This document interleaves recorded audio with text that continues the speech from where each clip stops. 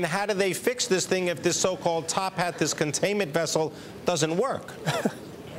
You know what? That's the million-dollar question. I think it's going to be the million-dollar problem, billion-dollar problem, I'm sure.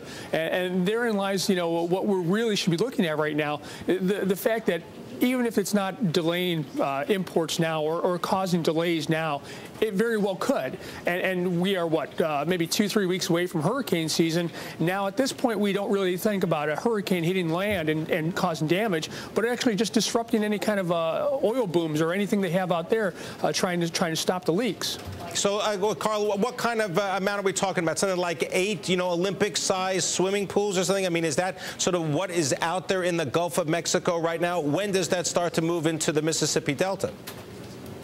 Well, I mean, that's the thing, and as the winds shift, as the waters move, we're seeing it get closer and closer to the shorelines. And at this point, it's not even a matter if it hits the shorelines; it's a matter of it's in the water. And as the ships move through the water and bring it in, and carry it along, therein lies the problems, and that's where we'll see delays going forward.